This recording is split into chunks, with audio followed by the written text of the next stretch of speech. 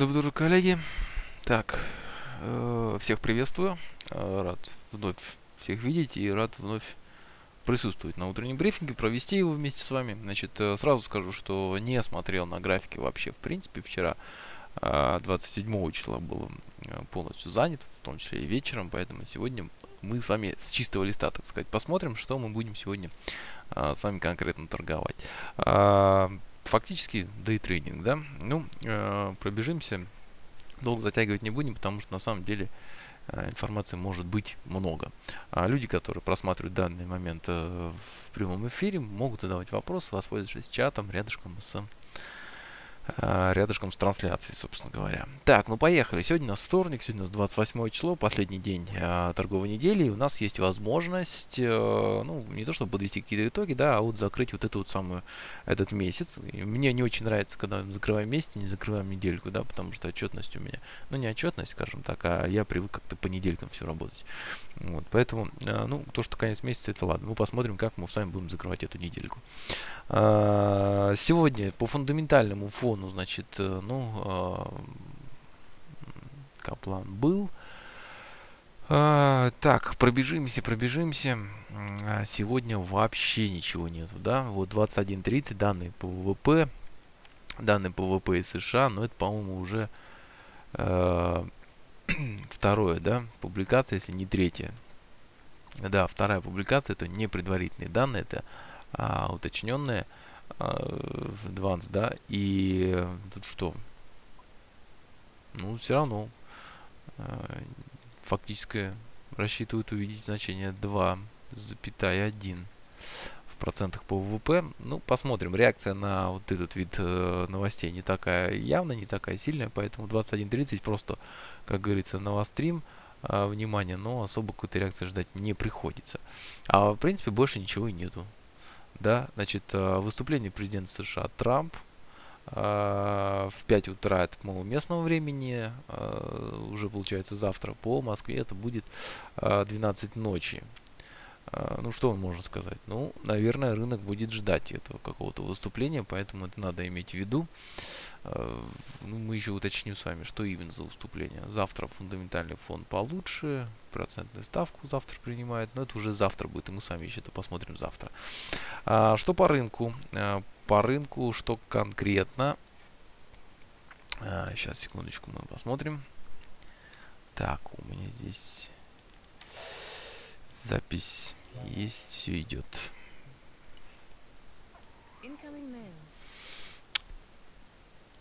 Так, погодите, что-то я запутался.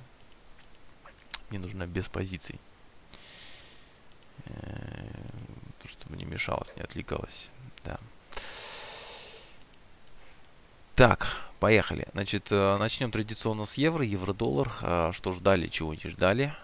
Что реализовалось, чего не реализовалось. Начнем с сантимента. Евро-доллар по сантименту у нас, в принципе, выровнен. 52 на 48. Практически одно и то же. Рыночный стакан здесь у нас, ну, тоже выглядит достаточно сумбурно. И по чистому значению вообще в принципе, потому что, ну, вот у нас вся наторговочка где-то здесь, это примерно где-то здесь. Значит, вчера интересная ситуация была, значит, так вот чисто визуально, если посмотреть, это было перехай вот этого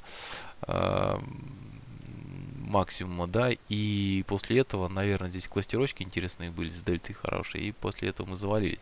И завалились очень уверенно, прошли объем, который давал инициативу, поэтому здесь есть предположение, здесь есть возможность предположить, что это у нас на самом деле, ну, это такой ложный пробой. Ну, дельта такая вот нейтральная, скажем так, тоже не особо показательная. Давайте посмотрим, что у нас там по профилю. Есть большой достаточно максимально скопившийся объем где-то здесь, но не нравится мне евро, она тут так вся заворачивает. Что делать-то? Ну вот смотрите, есть хай, есть кластера сразу за этим хаем, причем дельта на этом кластере такая вот с поглощением. Здесь еще одна положительная дельта, и тоже на новом перехае, она вся собрана здесь.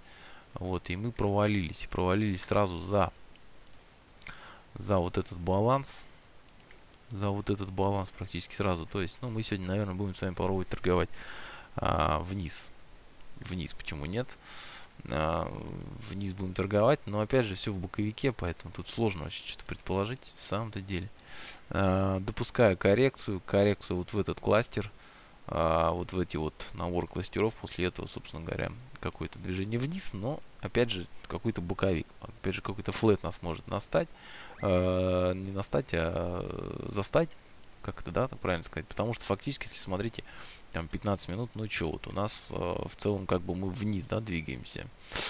Вроде бы оттестировали вот этот объем, но очень сильно залезли туда, что не очень приятно. Вот это минимум, обновлять мы, наверное, не будем. До Трампа точно не будем. Там, как говорится, будем посмотреть. Наверное, тут картина сложная, честно говоря. Сегодня будет здесь какие-то решения предпринимать. Но мы с вами сделаем следующим образом. Так, у нас есть 1.0551 и 1.0565. Да, это будет у нас уровень поддержки. Он у нас есть. Значит, есть сопротивление, это вчерашний хай 0.630, 0.615. Здесь скопились объемы, мы это видим, мы это знаем. Здесь у нас есть еще одна такая очень интересная вещь, 1.06 ровненько и 1.0607 пусть будет, да. То есть это вот это скопление кластеров я вам показывал в платформе. Вот, и мы с вами предположим о том, что, да, что такое, какой-то у меня цвет. И мы с вами предположим о том, что данный инструмент будет двигаться скорее вниз, нежели вверх. Но тут с осторожностью, потому что, опять же, это все торговля в боковике. Если вы не любите или вы не хотите испытывать какое-то перенапряжение, связанное с торговлей сегодня, да, то лучше, наверное, отказаться от этого инструмента, пока не будет, как говорится, более ясно, более понятно. Ну а для себя мы с вами отметим все-таки поддержку, для себя мы с вами отметим сопротивление, для себя мы с вами отметим еще одно небольшое, так сказать, сопротивление. Вот, мы сегодня с вами вот этот момент можем оттестировать, доехать сюда. К покупкам возвращаемся только в том случае, если окажемся выше, чем 1.0630, но здесь вопросы, коллеги, есть конкретные, да. Ну, а так в перспективе, наверное, все-таки обновление минимума и вот на тесте тоже шорт.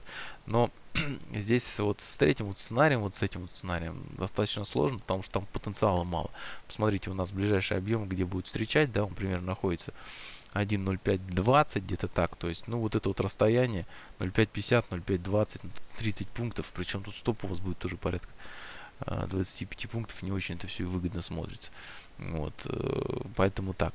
Давайте мы с вами сделаем следующим образом. Мы вот здесь тут не будем покупать, потому что что-то как-то вот неправильно все это смотрится. Мы с вами попробуем, нарисуем здесь сценарий отмены, то есть 1.0630, если мы окажемся выше, тогда продажи забываем, а покупках там, ну, посмотреть надо, да, как еще туда приедем. Вот, дальше двигаемся. Фунт. Вышел ли он у нас из боковика таки или нет? Нет. Провалился. Да, я помню прям пятничную передачу нашу с вами, что я опасался вот эти вот скопления ордеров, причем там была дико отрицательная дельта. Это было видно в Атасе. Сейчас попробую еще раз показать, как это было. То есть тут продавать это надо было, ну, опасно, честно говоря. То есть вот, посмотрите, у нас был это четверга, да, день. Мы выстрелили вверх. И посмотрите, какая дико отрицательная дельта.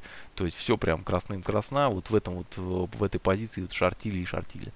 Поэтому падение вниз, в принципе, нисколько не новость. И по большому счету получается так, что как бы мы и никуда-то и не пошли. Давайте посмотрим, что у нас рисует сантимент, что рисует стакан цен. И уже более определенные обстоятельства мы с вами посмотрим. Так, здесь фунт включаем, здесь тоже фунт. 62% покупают. Это, однако, все потому, что инструмент заваливается. Да, по итогам пятницы и, в принципе, вчерашнего дня он скорее завалился, нежели вырос. Ну, также в боковике тоже что-то сказать. И вот они, где все покупатели сидят. И понятно, откуда они. И вот прям 1.2570, 1.2570. Ну, прям, короче, самых хаев сидят здесь. Помнится мне, мы, по-моему, рассчитывали купить или даже покупали, сейчас даже не вспомню, да, где-то здесь. У нас, если покупали, то нас должно было выкинуть, да, сделки по-моему, не покупали. Нас должно было выкинуть из сделки, и правильно бы сделало. Мы бы с вами не находились бы в просадке сейчас. Обращу уж внимание, что народ все-таки больше сидит в минусах. 70%, да, в убытках находится. Есть стопы, ой-ой-ой-ой-ой, 1.2380. 23.80. Вот за вот этой шпилькой вчерашней есть стопы, которые прям длятся прям до 23.55. Это вот этот вот диапазон цен. Вот здесь скопление стопов. Может быть, кто-то купил здесь сюда, стоп поставил. Может быть, кто-то здесь откупил, стоп поставил. На этом движении люди откупили, тоже стоп поставили. Поэтому будем ждать обновления. Здесь однозначно должно быть. Ну, никак не то, чтобы однозначно должно быть, а если будет, то это будет импульс, и на этом можно попробовать что-то где-то отхватить. Что кластера нам подсказывают? Давайте их заглянем, так сказать, посоветуемся. Ну, во-первых, да, прежде чем кластера смотреть, вообще в целом как бы ничего не изменилось. То есть, посмотрите, у нас здесь, да, даже 15 минут не хватает, 30 минут. У нас здесь боковик, и как бы уже несколько дней, даже, наверное, несколько недель, да, мы здесь болтаемся, и баланс-то здесь получается, что мы с вами смотрели, 62 участника покупают, да, поэтому движение вниз, ну, как бы это движение против толпы. Но, опять же, да, 62 все-таки покупают, но, опять же, без фанатизма, коллеги. Да, сантимент сантименту, но если рынок двигается в сторону толпы, многие это отмечают, да, иногда, то значит он двигается в сторону толпы. Значит, у нас здесь что профиль подсказывает? Профиль подсказывает, что у нас достаточно большой интересный объем находится вот в этом вот балансе, и мы его вроде бы как бы оттестировали. Хочется отметить, что мы приехали сюда. Ой, ну тут, знаете, как сказать, сложно все, потому что вот если мы будем отсюда шортить, то это будет торговля внутри баланса, причем не от самых его границ, что не очень круто. Давайте мы с вами сегодня предположим, что у нас будет обновление минимума, если таковое будет. То есть вот здесь тут 1.2380, напомню, есть стопы. Мы будем работать от них. Что значит от них? Это значит, что мы предположим, что цена до туда доберется сегодня. Соберет эти стопы, посмотрим на дельту, посмотрим, ложный это пробой или не ложный. И если это пробой не ложный, тогда будем еще раз шортить. А других идей пока я не вижу. Торговать там вверх вообще не очень хочется. 62% участников рынка так делают. Не хочется делать, как большинство. А вот, допустим, продавать откуда-то из середины баланса, ну, выкинет, да и все просто-напросто. Выкинет и разбомбит. 1.2381 и 1.2345. Здесь у нас есть топики. Мы можем их собрать, нам надо бы долететь до сюда, то есть это объем не просто так, это объем исключается, это объем продавца, поэтому мы будем шортить здесь на пробой, и мы будем шортить в случае, если цена окажется ниже, чем 1.2345. Это может состояться не сегодня. Вот этот первый вариант может состояться сегодня, второй вариант может состояться там завтра. А вообще может еще ничего не состояться, потому что мы можем тупо пойти вверх. И тоже все-таки внутри баланса, внутри диапазона.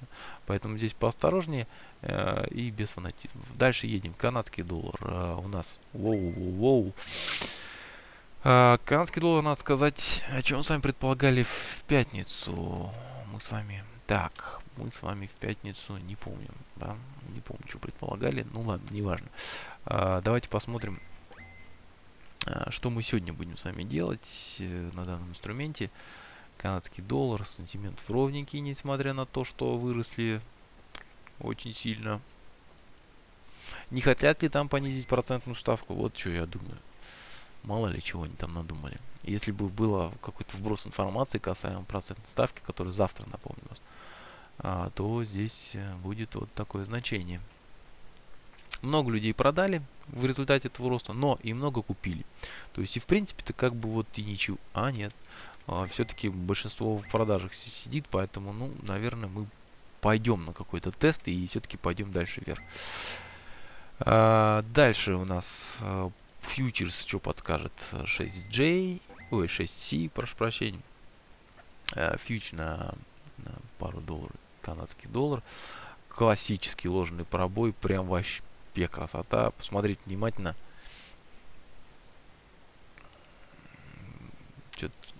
Посмотрите внимательно, как все красиво повошло.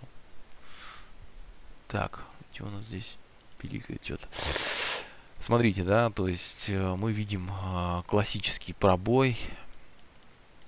обновление хая, очень много дельты положительной, да, а потом достаточно много дельты отрицательной. Еще какая-то фигня вышла, непонятная. В общем, все это красиво смотрелось в шорты, вот даже были сигналы в шорт, очень красиво. Можно было пробовать вчера делать, но ничего не поделаешь. Так, здесь обращаю ваше внимание на вот эту на торговочку.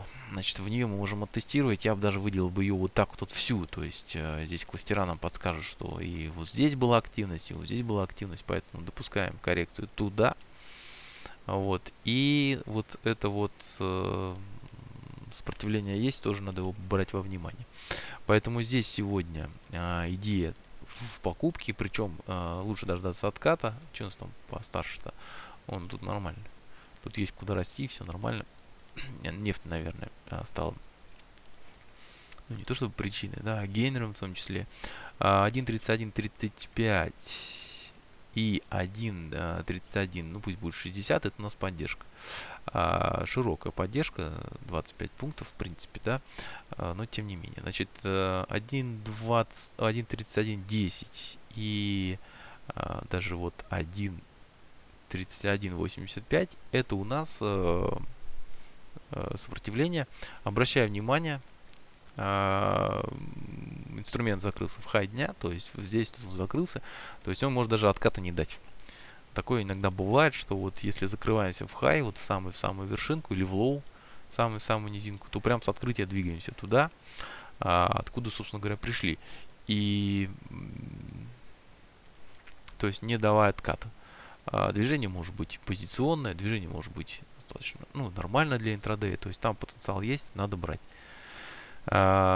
Смелые могут брать сейчас, так как, да, закрылись дневкой в хай, и еще раз, да, повторюсь, что может отката и не быть. Более консервативные люди считают, что лучше дождаться отката. Откат может состояться сюда, в район 1.31.60, 1.31.35. Здесь есть сопротивление, которое, скорее всего, будет пробито. Значит, первый сценарий это откат и где-то здесь покупать с целью перехай. Второй сценарий это пробой 1.30.10. И вот на откате тоже можно брать. И брать тоже в покупке. Сценарий с отменой будет у нас в случае, если мы окажемся ниже, чем 1.31.35. Продавать нельзя, но покупать уже тоже можно забывать. Японская иена. Двигаемся дальше. Заваливается прямо сейчас. Что-то происходит там, наверное. Японцы что-то в последнее время вообще с долларом не коррелируют. Не знаю. Что нам показывает стакан, что нам показывает сентимент. Сентимент показывает нам 56% в покупках находится. Много это или мало, ну не знаю. По-разному. А стакан у нас показывает... Ой, прошу прощения. Стакан у нас показывает ничего. Стакан у нас показывает, что много людей вот в покупках находящихся. Это вот они все примерно здесь. То есть они не сосредоточены в одном месте. Они где-то вот конкретно находятся. Ну вот... мы должны заваливаться вниз, судя по стакану, потому что, ну, здесь есть люди, которые оказались в плюсе, сейчас могут. То есть они откупили и сейчас находятся в плюсе, и сейчас могут фиксировать позицию. И второй довод это то, что толпа находится здесь, и если мы пойдем в ее сторону, то люди из минусов будут появляться в плюсе, и, собственно говоря, не очень все это делает и смотрится. То есть, получается, по стакану мы должны двигаться вниз, что необычно. Потому что это в сторону ослабления доллара. Что нам покажет профили и кластера? Кластера нам покажут, что есть достаточно большой объемчик здесь и самый большой здесь. И обратите внимание, как быстро и энергично за вчера накопились вот в этом вот диапазоне. Да, и прямо сейчас завалимся в моменте. Поэтому, ну, да, получается, вот туда на фьючерсе мы пойдем. Но проблема в том, что вот на паре доллар-японская иена вниз, соответственно. Но проблема в том, что вот здесь и большой объем, и мы вот до сюда будем болтаться. Поэтому давайте мы с вами этот инструмент, наверное, сделаем следующим образом. Как будто бы мы смотримся вниз, но очень с осторожностью. Очень с осторожностью, потому что вот здесь по 111.95 и 112.30 это 35 пунктов, это достаточно большая сопротивление. Значит, 112.63, 112.83, вот это вот сопротивление. Значит, и в принципе мы как бы двигаемся вниз, но там потенциала почти нет. Вот в этом вот вся проблема. Поэтому лучше, если есть возможность, сюда тоже не залазить. Но, тем не менее, предположим сценарий, который мы можем с вами попробовать реализовать, если получится. Это вот сейчас есть инициатива вниз, сейчас дождаться теста, вот, и попробовать зашортить. То есть вот такого движения дождаться. Кстати, мы уже здесь, да, попробовать продать. Опять же, повторюсь, что здесь потенциал скромный, но и стоп. Вот эту маленькую стрелочку оставлю. Но и сценарий с отмены. 112.83 увидим, значит все. Надо будет сбывать по продаже. О продажах также будем рассматривать, если окажется ниже, чем 111.95. Но не факт, что это будет вообще, честно говоря. Так как доллар, в принципе, там по большому счету много где укрепляется. Австралиец, наверное, лучше сегодня пропустить, потому что здесь ничего, вот прямо реально ничего нету. Сейчас глянем сантимент, глянем.